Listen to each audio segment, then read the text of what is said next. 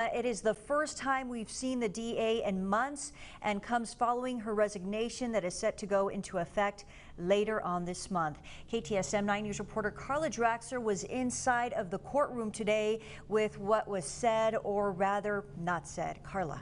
Andy and Natasha, definitely another eventful day at the courthouse as DA Yvonne Rosales walks into the courtroom, then proceeds to swear in as a witness and then not answer any questions or in fact plead the Fifth Amendment to any question asked by the defense.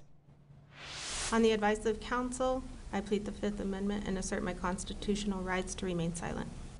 Rosales' attorney announced to Judge Medrano she would be invoking the Fifth and that she should not take a stand to answer questions, calling it unethical, also pointing to the jury box where media is located, saying Judge Medrano allowing media to be here was meant to humiliate Rosales. Now, despite these objections, Rosales testified by invoking her right to remain silent. We spoke to Amanda Rodriguez, the original prosecutor for the Walmart case, who has been heavily criticized in the emails sent to the media, allegedly coming from the DA's office, accusing Enriquez of wanting to move the trial to Austin.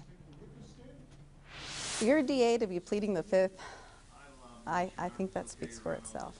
That in itself, I think, is powerful. Seeing that table empty, having prosecutors late, it's embarrassing.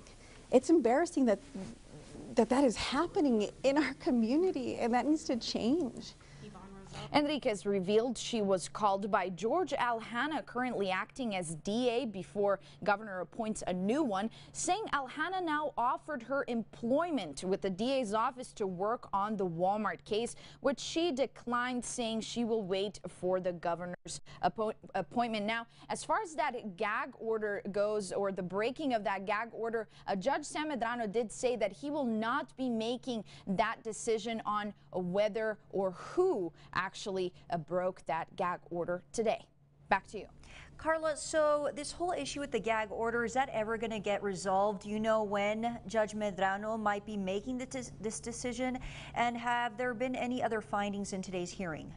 Yes, Natasha, Judge Medrano did say that he will now be reviewing all those evidence, the testimonies. We had the Hoffmans. Also, we had those audio tapes that were presented as well. So after he reviews all of that, he will be setting up another hearing to determine what exactly did happen with that gag order, who broke it. But as far as other findings go, I did mention these audio tapes. The state in yesterday's hearing had their witness, who was an expert witness. He's an audio analyst, and the judge did make a finding today that his testimony was not much helpful or did not persuade him into believing that these tapes were altered as the state claimed. Back to you. All right, our Carla Draxler following this story for us. She is live in the newsroom. Thank you, Carla.